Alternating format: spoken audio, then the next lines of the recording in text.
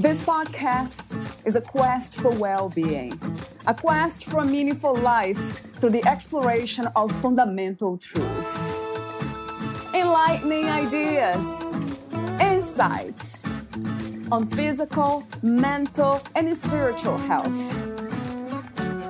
The inspiration is love. The aspiration is to awaken new ways of thinking that can lead us to a new way of being well. Welcome to Body, Mind, and Soul Healing Conversations.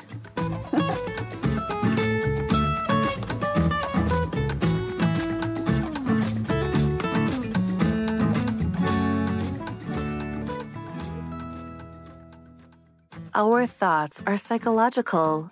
They really aren't the truth. They're a bunch of mental constructs you've bought into since your youth. Most things we do unconsciously, we learned them as a child, conditioned by what our folks disliked and that which made them smile. Knowing which are their voice and knowing which is mine. Only from that discernment place can we know that we're divine. Ian. Valeria interviews Ian Segail. He is the author of The Emotional Resilience Pathway, a practical guide to cultivate emotional resilience, overcome fear, and manifest your dream life. And Who's Controlling You? The Doris program. A seasoned mentor and inspirational guide with a passion for helping others achieve their full potential.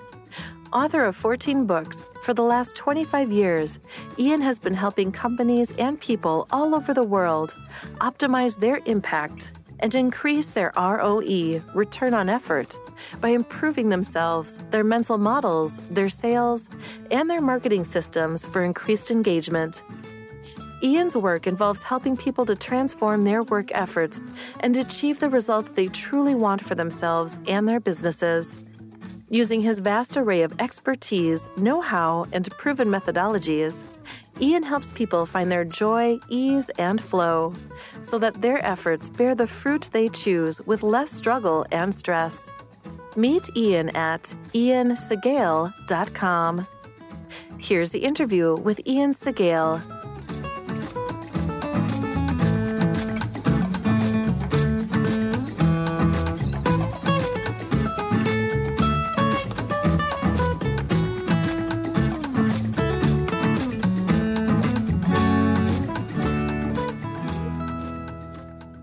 In your own words, who is Ian Segail? I'm recognized probably in Australia as a leading sales strategist and authority in marketing, especially in the B2B area, because I've been doing it for so long.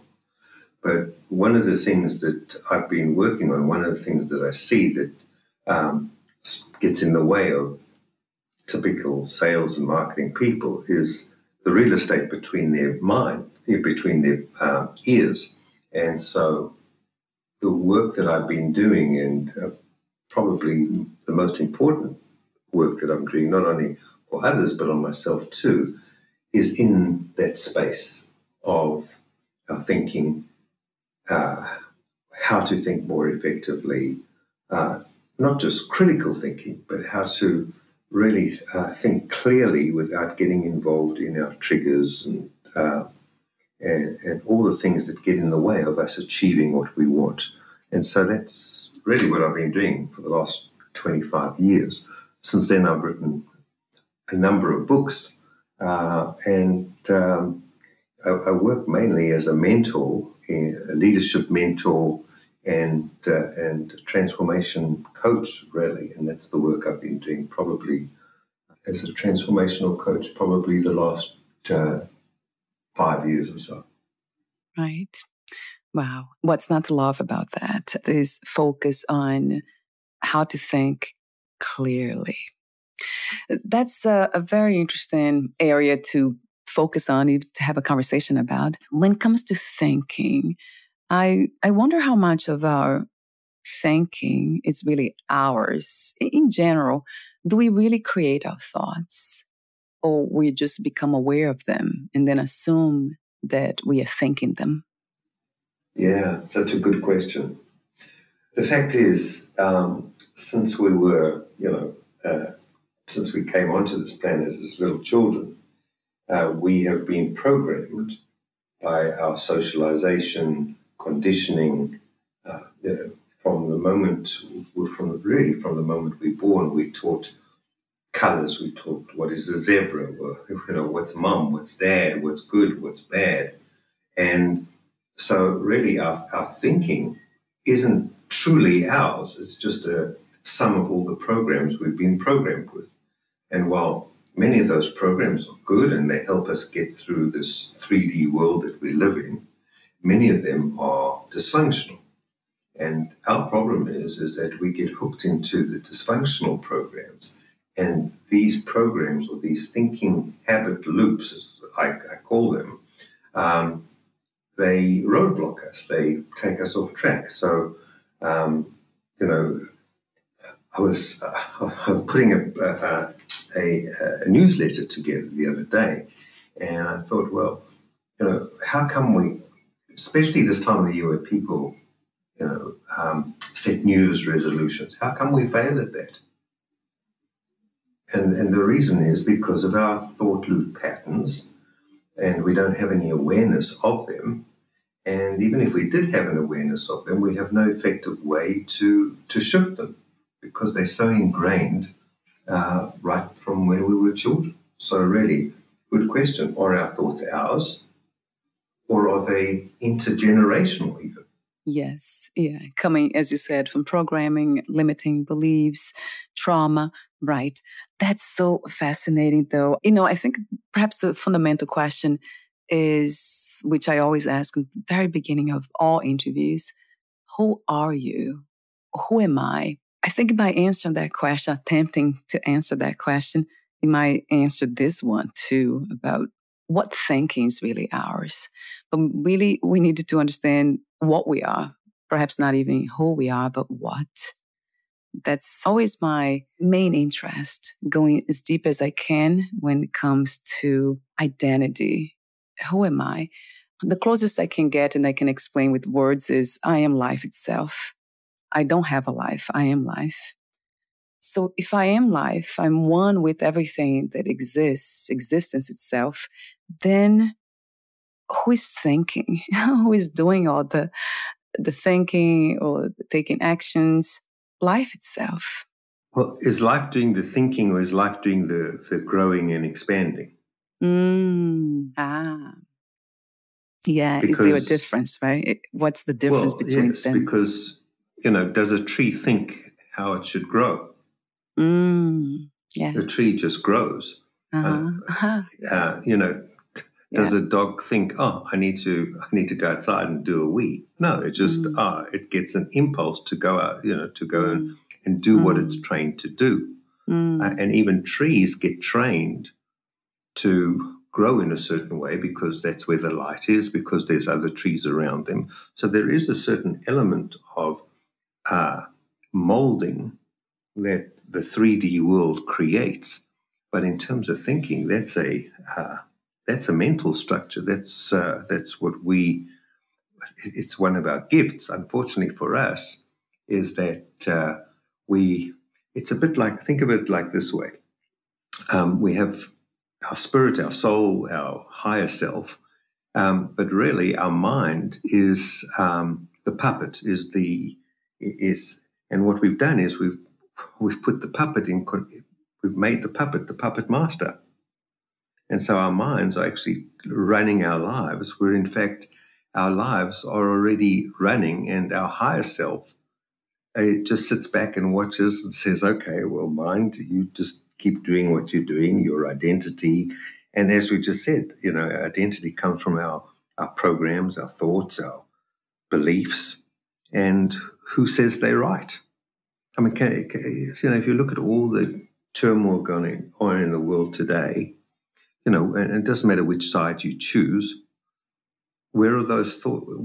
Where's that from? The genesis is in our thoughts, and and our thoughts come from our programs. So even if we went and said, okay, well, all this wokeness That's just well, you say A and I'm going to say B. You say it's black, I'm going to say it's white. But was that really a true choice? Or is it just a way of, saying, well, screw you, I don't want to be held to account. I don't want to be held to responsibility, or for whatever reason. And so people just choose the opposite, or choose to go with the program instead of stopping and evaluating and saying, well, what do I really think?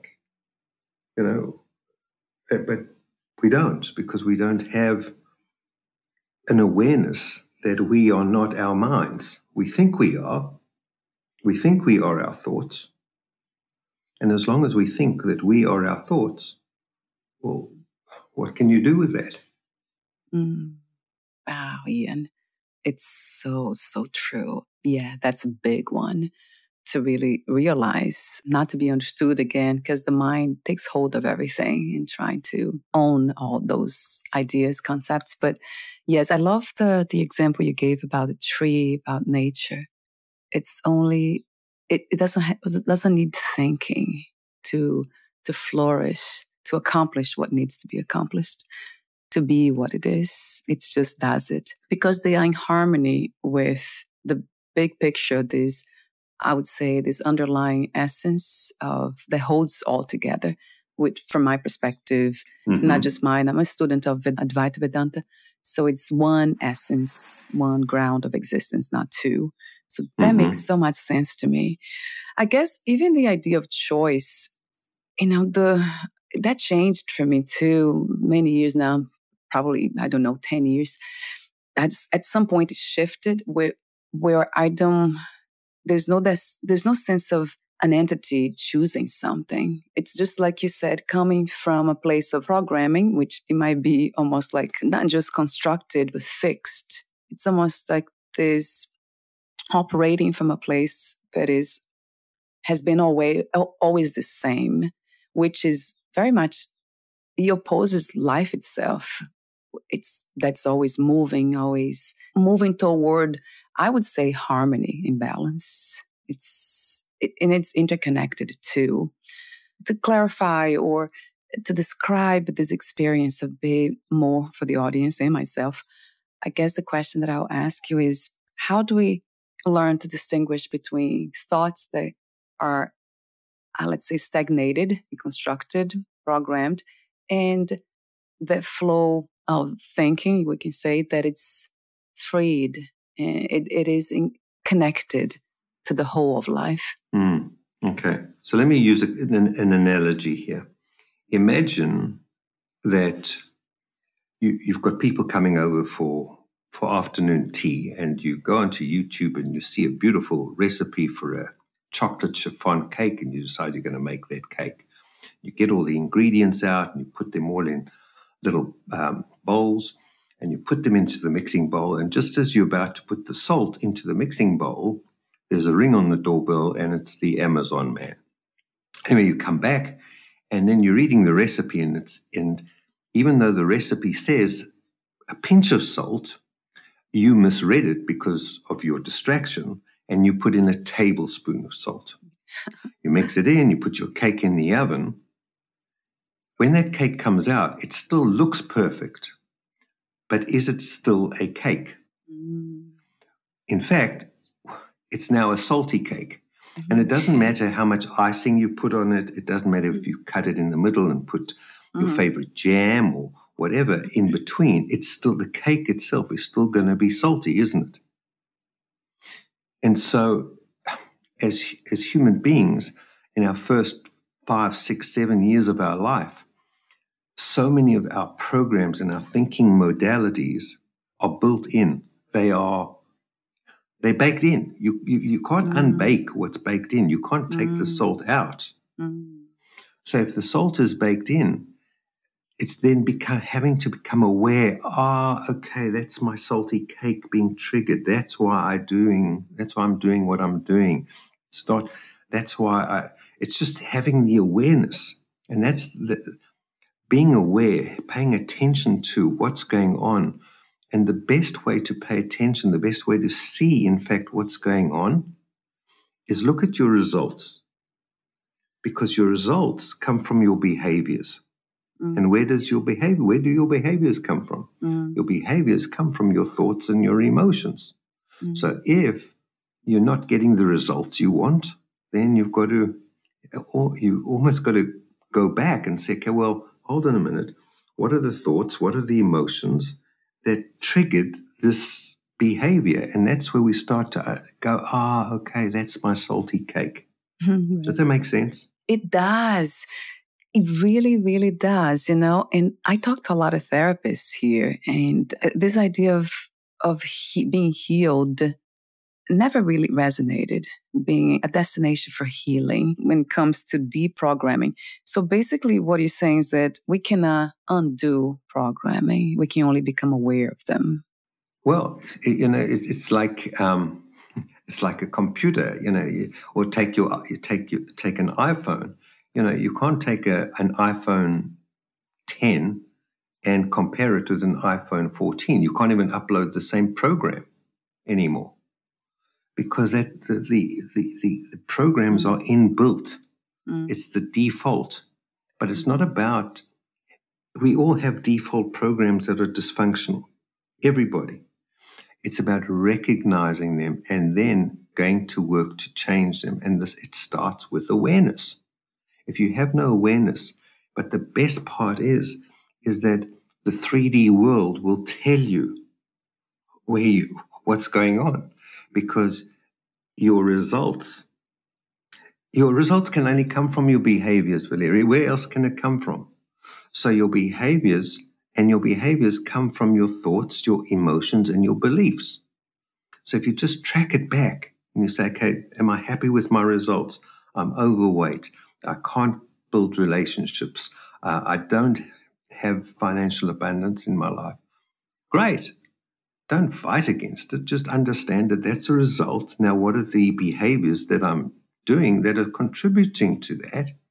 And therefore, what are the thoughts and beliefs that are contributing to those behaviors? They're built in. Right. It really, really resonates true to me. I love seeing the big picture, and I love going as deep as I can. What comes to mind is the idea of being in the body in the first place. I remember questioning that when I was really young.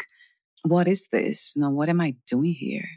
And who am I? Mm-hmm. So all these questions I used to ask at a very young age kind of informed my entire life, just going deeper and deeper in spirituality, especially. For some reason, science, not for some reason. It was, I don't know why exactly, but of course, I was inclined to go spiritual because of my environment. I was born in Brazil, so that all my environment would naturally take me to that direction. So when I think about the body itself, it feels already as an imperfect, incomplete, unhealed, or something it's temporary, just coming and going. It's so obvious that it's coming from some sort of misunderstanding, spiritual misunderstanding, that we are something that we are not. So I guess that already, if we can understand that we are not the body, we are not the mind, as you said, we are not thoughts, then everything changes. Something shifts. In my case, it is the sense of wholeness. I feel complete because I'm coming from the realizations of what I am.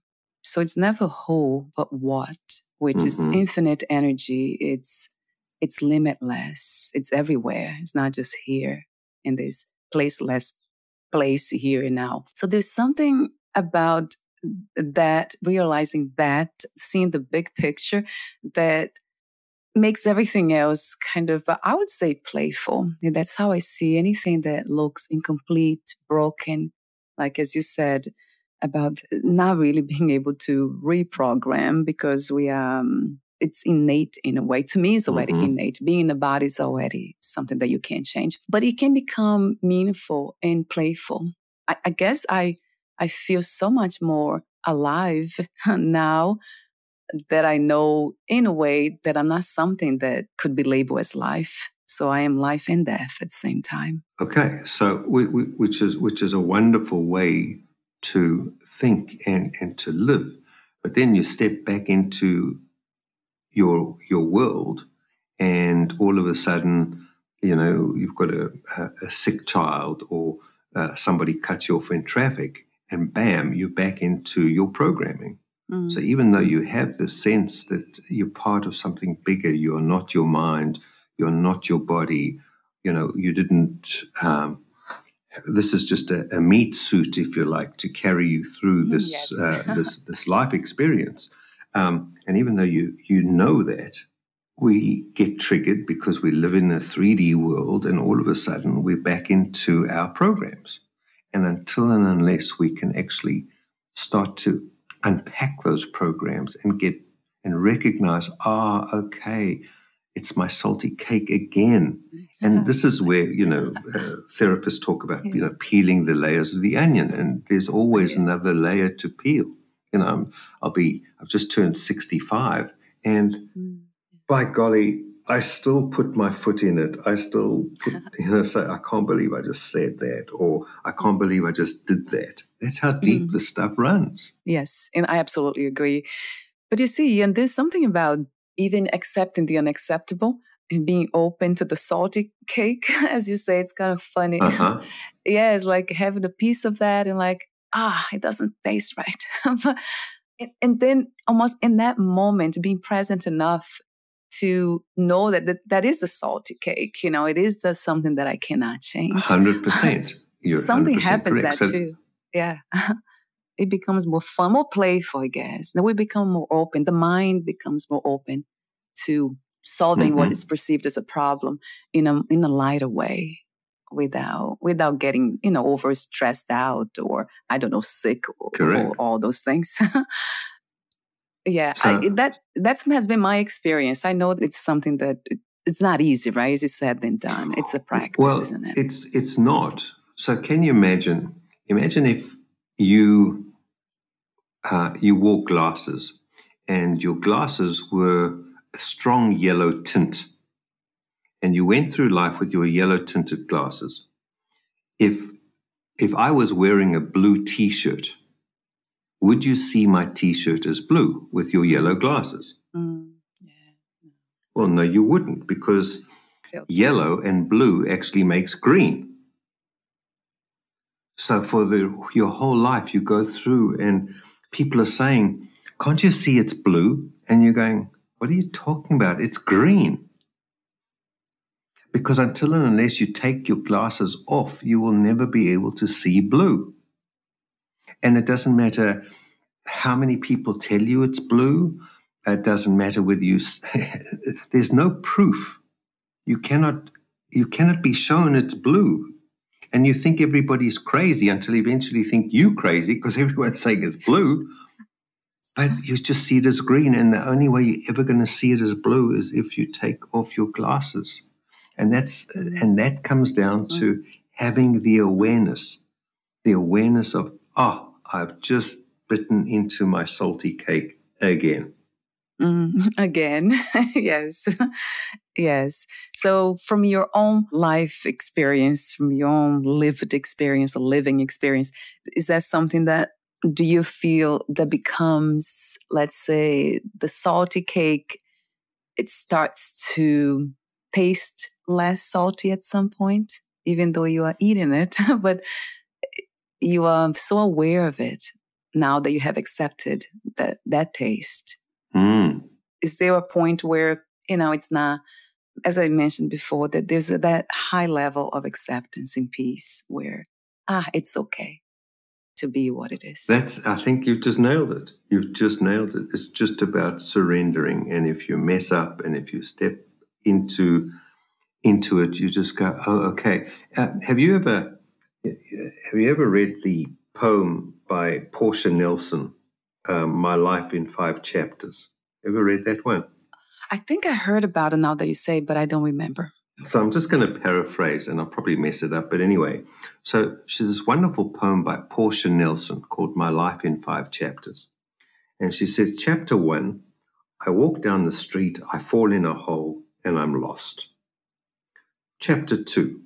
I walk down the street, I fall into a hole, I look around, and I can't get out. Chapter 3. I walk down the street, I fall into a hole, I look around, and I climb out of the hole.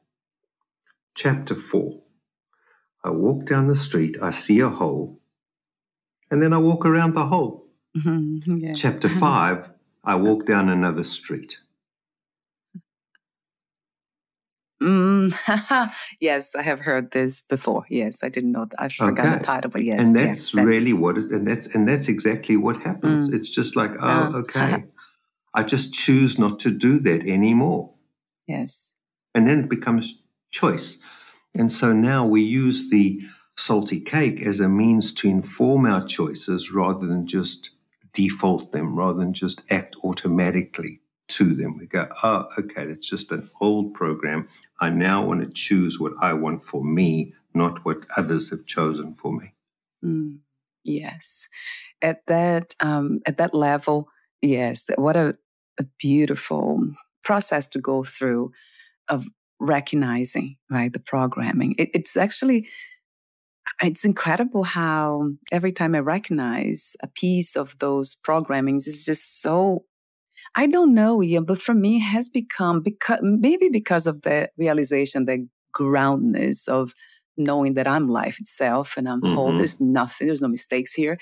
Something happened, and it still happens where, sometimes there's that trigger at the level of the body, and I feel the heart rating, the heart's beating faster. And there's something in me that sees all that happening, but it doesn't get caught in it. That's right. Or you let it go quicker. Yes, right. Yeah. It sometimes it does though. Yeah, it does, but not at the level of, let's say, getting angry or using, words that are inappropriate words. That doesn't happen anymore. I'm sure it did before. I was so programmed that it was just sad even when I think about it. When it comes as a memory, it's very sad, that disconnection.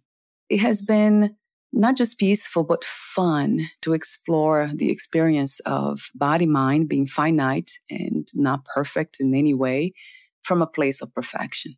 And being okay with that. And it's about being okay with whatever shows up. So if you do mess up, you just let it go and you just say, okay. And then you learn from that. The trouble is, unless we have the awareness that it's not out there, it's actually in here. Because as long as you're saying, well, it's your fault, you triggered me, or, they doing it to me, or the environment or the conditions, as long as your focus is externally focused and you're saying it's happening to me, well, then you're just a victim. And then you can only respond as a victim. But when you actually say, no, it's inside of me, now you can start to clean up your mess. Yes. And it seems to me you've done a lot of mess clearing, because otherwise you wouldn't be where you're at. For sure. That's for sure. A lot of that. Still doing it. But in a light way. That's right, because now when you do step into the pool, you go, I've just done it again, and you let it go quicker. Yes. Yes. Yeah, that's it, Ian. Yeah, that's exactly it. Once you have realized this, which I have seen, you can't unsee too. I know you talk about programming. It's really a hard one to deprogram, and it's true. And I do believe that and feel within my own experience that from that perspective of body, mind, nothing can be done. It's almost like a karmic thing. You can't really do anything about it, but just become aware. And as you said, more and more it's almost like a distancing of what we are from who we are, what we have become as body, mind. So what happens is, because we talk about the body, mind, the mind produces chemicals. So let's just talk stress, right? We get stress chemicals of adrenaline, neuroepinephrine, cortisol. And what happens is the mind sends these chemicals into our system as a result of of a trigger. Now, the trouble with these chemicals is that eventually we start to get addicted to them. So now we actually go out and look for the stress so that we can get our chemical hit, because ultimately we want the dopamine hit that comes from the chemicals. And so that's why people like to live in a stressful environment. But when you're filling your body with these chemicals, adrenaline, norepinephrine, and you're not changing the chemical structure through things like meditation or mindfulness, where now we're introducing lots of serotonin into the system, we're still stuck, not only mentally addicted, but we're now physically addicted to our behaviors. Mm-hmm. And so that it keeps us locked.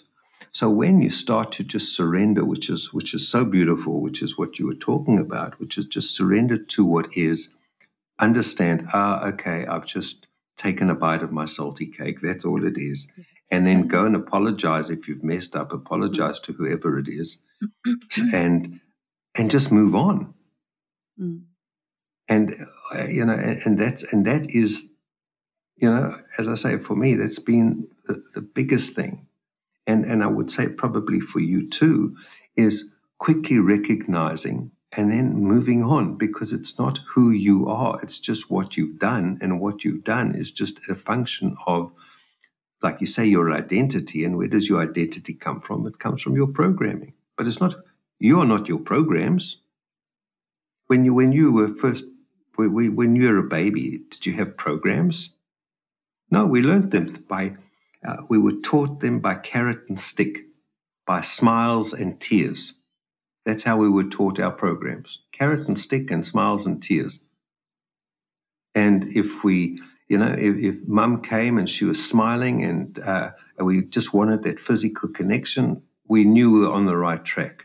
But if there was a frown or a no or a tone, an angry vibration, all of a sudden we knew and we felt unsafe. Well, we're on the wrong track. And slowly but surely we build up these programs. And it's not about, as I said, those programs are built in. You're not going to get rid of them. Many psychologists might tell you otherwise. My view is, I've worked with so many people over the years, it's not about getting rid of the programs. It's about recognizing, it's my salty cake, and I am not it. I am not my programs. Like you say, Valeria, I'm bigger. I'm part of nature. I'm part of life. Yes, so I am live life. Through that. Yes. Make choices from that place. Mm. Yes. And even, I know you mentioned part of it, but it's really, I am that. I am life. I am whole.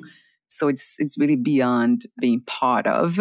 I know that, when I think about, I don't know, so many people say different things, thinking about life as a body. So there's the whole body, and then everything else within the body are just the parts.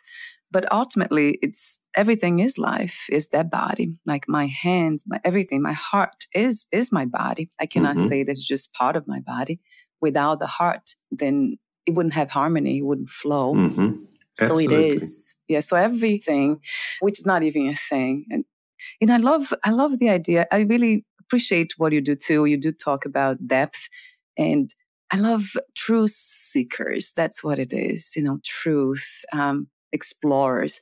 That's where magic happens from my perspective. Mm-hmm. It's being open enough to go as deep as we can.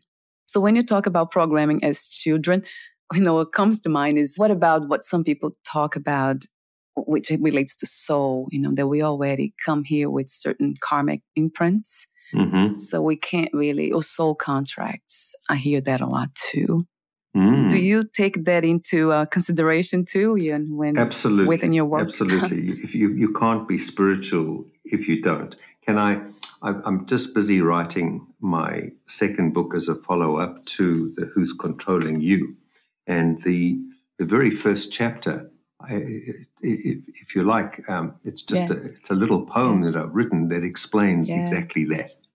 And if you give me a minute, I'll just I'll read it to you. Yes, it's please. It's called The Bus Stop. Now, this is it might be very confronting for many of your listeners, but it explains exactly what you just said, right? Yes, yeah. So it's called the bus stop, and it goes like this. Standing at the bus stop, waiting in the queue, watching all the others there, nothing else to do. Listening to their stories, engaged in their requests, why they want to go to Earth, and what they want to test. Someone seeks forgiveness, someone else seeking love, looking to learn compassion as they beg the source above. Requesting to learn the lesson the 3D world can teach, the tougher the tutorial, the harder they beseech. Asking God to show them how, entering a life of pain, how else could their soul expand without them learning shame? I need to learn forgiveness, please. Well, that's a hard one to learn. For you, you'll have to sit by and watch as your kids and your husband burn. Oh, you'll survive the accident. Your family will all die, and you'll be fueled by revenge and hatred focused on just one guy. Because he'll be the drunkard who'll smash into your car and he'll kill your family driving home from the bar. And your lesson is to forgive him, forgive his awful stumble. His lesson will be even harder. Forgive himself and humble. Is there anyone at this bus stop who wants to volunteer, called the wise old angel? Anyone want to steer? You'll be the driver, the one who kills them all. You'll be the boozer. You'll take the fall. You'll have to surrender the lesson of letting go, and you'll learn grace and faith, and you'll expand your heart and grow. Do I have any takers? Asked the angel once more. Surely someone wants these lessons. Isn't that what you signed up for? I know the teachings will be harsh if you go along this path. You'll be subjected to disgrace, to infamy, and to wrath. But you'll learn the lesson, and boy, will you expand, just like those wise old souls who truly understand. A journey like no other. You'll be the villain. You'll be the one to drive and kill those passengers, a deed you can't outrun. You'll bear witness to her suffering, her shame, and your disgrace, and her lesson is to one day forgive you to your face. So who's ready for the showdown? Who's set to live the shame? Do this thing just this once, and you'll never do it again. The souls at the bus stop all waited to see who'll be the brave one, who'll be set free. Oh, please, cried the soul of the woman in the car. I'll be forever grateful to whoever you are. For me to expand, for me to grow, I must pass this test. Is there anyone here to please help me with my quest? The silence ripped through those at the stop. Nobody moved. You could hear a pin drop. Then up went a hand, a white, vibrant light. I'll go down to the earth on this decorous night. I'll be the one to shoulder this shame. I'll be the one that you'll get to blame. Oh, God bless you, she cried as she kissed his right hand. You'll be the one who helped me to expand. It is I who thank you, said the wise old one. You'll be my gift, my place in the sun. And with that, they both hopped on the bus to this earth. All would be forgotten at the moment of their birth, till one day driving home from school, her family was killed by a young drunken fool. Wow, I love your poetry. Does that answer your question? Yes, very much. Yes. I love your poetry. I was reading your book, Who's Controlling You? And I love how deep and simple you are. It's just so relatable. And you're not using fancy words to express something that is beyond words, really. You're just using, well, I have to say that you're using spiritual energy, the depth of that truth. How beautiful, Ian. What's not to love about your expression here in this life, as life itself speaking. Yeah. And so, yes. if you come from that place, then everything makes sense. then it's not whether you're good or bad, it's what you signed up for. And you signed up to learn lessons, to give lessons. That's even more beautiful. Yes. Sign up for lessons to give lessons, right? So with that understanding from the, as you say, programming, which is so true, the filters, the yellow glasses that we wear, where is freedom? Are you able to put the yellow glass down and see the really amazing picture of freedom, what freedom is? And what would that look like? That's a really beautiful, deep question. No one's ever asked me that. Freedom, for me, freedom lives beyond our conditioning. When we can get beyond our salty cake, when we can get beyond our thoughts, when we can get beyond our emotions, when we can just, as you said earlier, just surrender to what is and just be. It's the metaphor of sitting in a little rowboat going down a river. Everybody is so intent on rowing upstream against the tide, against the flow. But if you just put the oars into the boat and just allow the river to take you, yes, sometimes it's going to be bumpy. Yes, sometimes you're going to hit a sandbank. But ultimately, the river's going to flow where it's going to flow, and you're going to end up where you're going to end up. And it's about surrendering to that, and then from that comes ease and flow. And in ease and flow is freedom, in my view. Yes, it resonates with me. Yes, there's a billion times to that. In love, right, Ian? For some reason, the idea of love, it's connected to the deep acceptance and surrender too.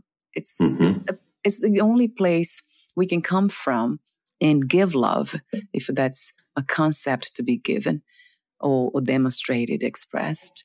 It's from that place of freedom, letting, as you said beautifully, life flow, just flow with life. And it's almost like, some people, I used to say, I trust life to take me where it's supposed to take me. But now that trust also dropped. So wait a minute, I am life itself. So it's almost like it's surrender. It is really giving this to life. Give it back. It's a return to, really. It's going back to. It's not really moving forward in a way, but it might be not even going back even. Or as you said beautifully, it's the present moment, isn't it? It's just being here now. It's spaceless, it's placeless, and it's timeless. And it's still, there's really nothing happening. And it's interesting, but, everybody is seeking that. And unfortunately, we seek it through a bong, or we seek it through a bottle, or we seek it through sex, or we seek it, we're looking for that one moment where we just are in peace. And you can have that moment if we just let go of all our stuff. But in order to let go of all our programming and our stuff, you have to actually become aware. I mean, you just take you mentioned love, right? We have been programmed as to what love is. Hollywood's got our Hollywood version of love, or there's a romantic version of love. And that's, is that what love is? And if you think that that's what love is, or, love for a child, if we think that that's what love is, then that's just a program that we're running. And that version of love is going to get you into all kinds of trouble. You're going to go through relationships. You're never going to be able to connect properly because you're always looking for the epitome of, romantic love, St. Valentine's Day, roses. And that's what I'm hearing. True love is just the energy of love, the spirit of love, the connectiveness of love, the unconditionalness of love. When you're in a deep sleep and your baby is crying, you don't even think twice. You just get up, and there's just, it's almost, it's palpable, it's physical, and that's what connects us all, really. And unfortunately, we think we're separate because we've been taught to be separate, because we've been taught different versions of love. Yes. Yes. Yeah, we are definitely coming from mental. We are listening to constructs, mental construct when it Correct. comes to that. Seeing even other people, you see a lot of wars and all that, discrimination. It never made sense to me, any of it. Never I mean, did. if we love God, then why is your God different to my God? It's the same Right. thing. Yeah. Just because the book that I read about God tells me that it's different to the book that you read, but ultimately, source is source. The tree and the tree and the weed don't argue about where they're getting their energy from. They just take the energy from source energy. And, it's the old saying, our energy, where our focus goes, our energy flows. And unfortunately, our focus is spent on our salty cake. And so, therefore, that's exactly where our energy goes. Whereas if you put your energy on thoughts of unconditional love, on freedom, on just ease and flow, that's where the energy goes. And that's when your life just turns around. Right. Right. Yes. Yes. So we have become disconnected from our true nature, from our true self, from the Not source through any of fault what of we our are. own, but Right. through Yes. smiles and tears, but through carrot Yes. and stick. Yes. I heard the other day somebody said, we only mature or grow when we take responsibility for what we're not responsible for. That resonated true to me as well, coming from that perspective. We're not responsible for so much, right? Well, so tell me then, what did that mean to you? When you say take responsibility for what I'm not responsible for, what does that actually mean? Yeah, from my experience, body mind experience here has been childhood abuse and not being aware of that all those, the feelings I had of disconnection, of sadness, of anger, of fear, they were all coming from that root. That was the cause of it. I had no idea. So I was not taking responsibility. So after the age of 37, I was acting like a teenager, like an angry child, and fearful and anxious, depressed. So I had no idea that the movement would have been to accept first, recognize, become aware of the cause, and then acceptance, and then taking responsibility for my own happiness in that sense, because that's what I was looking for as a body mind, to be peaceful, to be happy, to be joyful again, as I remembered when I was really young. So yes, that's the way I interpreted that message and resonated true to me. Yeah, well, that makes sense. So can I share a personal story?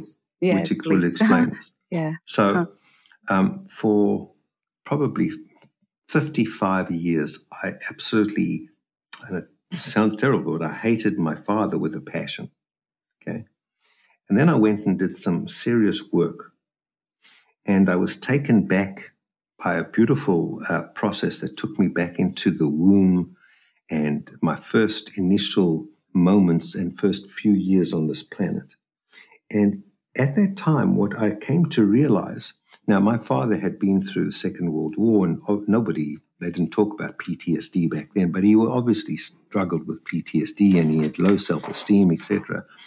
And so as a baby, I came to the conclusion that when he came to hold me, when he came to touch me, I wasn't ready for that. I wanted mommy. I wanted my mum. He then took that as me rejecting him because of his own low self-esteem, because of all his own programming or whatever was going on with him. So as a result, he started to pull away. Now, as I grew up and I wanted dad and I wanted his love, I kept running towards him, but he was like, nah, you rejected me. And so right from that early stage, we had this thing going on. And it was only when I accepted that, hey, I was responsible because I chose mum, even though I was completely unaware of it. And even though it was just a natural thing to do, I chose mum. And he also made his choices. But I was equally as responsible as to the fracture of that relationship as he was. And when I came to that conclusion, when I saw that, the next step, forgiveness, was just so easy. There was no resistance. It was like, of course, of course. And then I had a whole forgiveness ceremony and what have you, and cried. And now I look at my father as my greatest teacher. And I have so much love and compassion for the man. So when you talk about taking responsibility, correct. So when you talk about taking responsibility for things that you are, quote unquote, unresponsible for, really? You're unresponsible for it? When you start to look at how did I contribute to that, now all of a sudden, now we've got something to talk about. Yes. Yes. Wow. Yeah. What's not to love about going deeper and having the courage, right, Ian? Because that takes courage. It does. Or you're just so broken, or you're just so desperate, you just say, oh, bugger it, I'm just going to go there anyway. Yeah, in despite of fear. Yeah, but the truth is, you're 100% correct. You have to take responsibility. And the moment you start to take responsibility for your life, and now we come full circle, this is where you start to recognize your results. You have created those results, not the environment, not the other person, not your spouse, not your children, not your bank account, not your job, your boss. You have created that result. Now, how did you contribute to that? What were the behaviors that delivered that result? What were the thoughts? What were the emotions? What were the beliefs? Now you can start to go to work on your salty cake and recognize, that's why. And that's when everything starts to change for you. Yes, a billion times to that. Yeah, to the courage to seeing and exploring the truth. Not easy. But man, I tell you what, I would not have it any other way. I look back at all the rough times, and boy, 65 years on this planet has been rough. But man, in hindsight, wow, what a ride. What an incredible ride. Yes. And I have to say, I'm sorry for what you went through, Ian. I can, even you saying that kind of it got me to have that feeling of empathy and compassion. And I don't know if that it's a reflection of my own suffering, that when I hear somebody say, you have no idea what I went through, and I hear the sincerity in their voice, then something in me kind of connects to that and relates to it. And then this feeling of empathy arises. Because clearly you've been through a lot yourself, and you now recognize it, and you recognize the vibration of that, and that you're able to tap into that. But I have so much gratitude for my life and for all the experiences, good and bad, because you and I would not be talking right now had I not gone through everything. I would not have the knowledge, the awareness, the beingness that I am today if I hadn't gone through all of that. And so for me, it's pure grace. It's pure gratitude. I go back to the bus stop. I chose my father. I chose my mother. I chose all the experiences in my life to get me to where I am right now. I was standing at the bus stop, and so was he. Yes. Oh, how beautiful. Thank you for being you, for being open to life to the extent that you have been. That's truly beautiful. Thank you, Ian. That's a contribution to humanity, for sure. So we're almost at the end. I want to mention that you have written 12 books on sales management and personal transformation.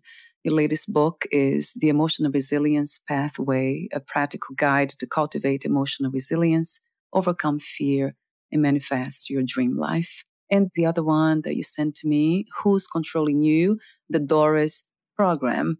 When I read that, I love your poetry, and I love the illustration too. It's really beautiful. I love visuals, anything creative. And then the only thing that got me thinking was the Doris. I know you had different names there that you can call an inner critic any names, but you chose Doris. And I'm like, oh no, that's a female name. And being a woman, I was like looking at the word, the inner critic being portrayed as, not so nice character. But I know it can be I was just kind of making I'm very playful with everything these days. And I guess because it's coming from that place of lightness and not taking everything too seriously. And also, gratitude. That's a big one for me. Being grateful for everything. And on that note, I'm just so grateful, and I really appreciate our time together. I wasn't sure what we were going to get today, but I've absolutely thoroughly enjoyed our time. You're an incredibly deep human being, a caring human being, and the connection today has just been magnificent. I've actually got goosebumps as I'm talking. Yes, me too. I almost want to cry myself. I became emotional. Yes, it's beautiful too. What can I say? Yes, and that's what if there is something that I often say, that's what I live for. And I think that's what life exists for, right? It's to return to itself. It's really feels that way, which is that infinite, beautiful place of surrender and freedom. It's just so beautiful. When we tap, like we have connecting with other human beings this way, that's how I get to the glimpse of that in a very real way. It's not abstract at all. It's very real. Yeah, it's just been really, really, I feel the connection, which has been fantastic. And I know in your notes, you put down the where people can get access to. I'd love people just to get the free Who's Controlling You. Just go online, download it. You can get it for free. It will free them. It's just my gift to it wasn't even mine. The book came through me. It is not from me. So it's my gift. By all means, go free. Go and download it and just enjoy it and read it to your kids and read it to your spouse and just. Yeah, thank you for that too. Your generosity, which it represents, reflects life itself, doesn't it? Abundance. It doesn't hold back. It's not holding. It's not owning anything. It is free in every way. Well, you're not taking anything with you, are you? Yes. No, we're not. Of course not. There's nothing. That's right. I mean, isn't it interesting? Everything is so. It's here forever. What a beautiful place to come from, right, Ian? Day-to-day lives, doing businesses and all that. A place of abundance already, of wholeness. That we are not. There's no lacking. We are just kind of sharing, collaborating, exploring together. Which, as you say, it's a beautiful place to live from.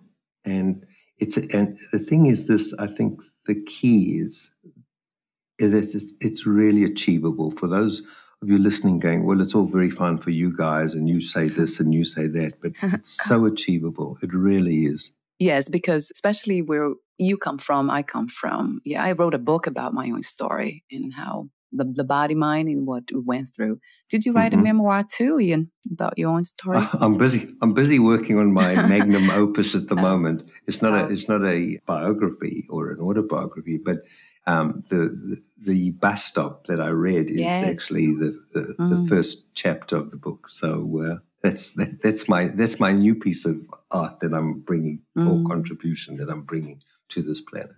Yes, really, truly beautiful and much needed.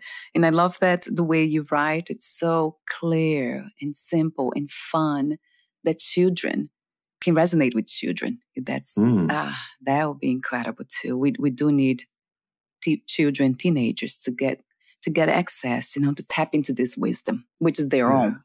Yeah.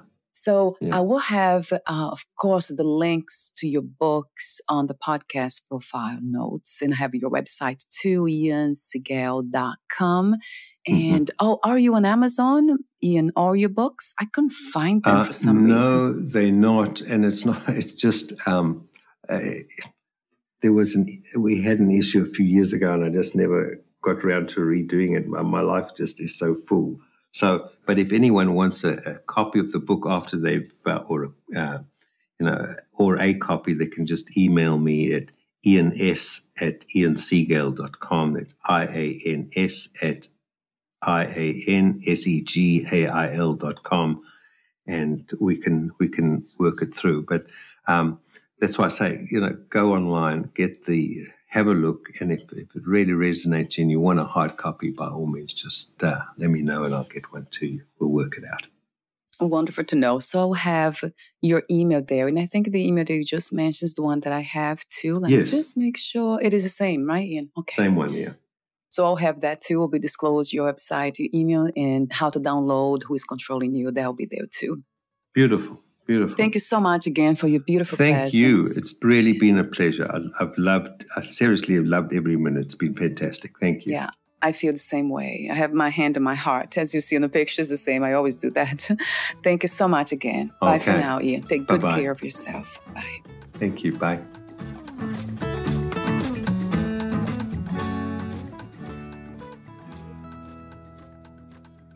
Thank you for listening. To learn more about Ian Segail and his work, please visit iansegail.com.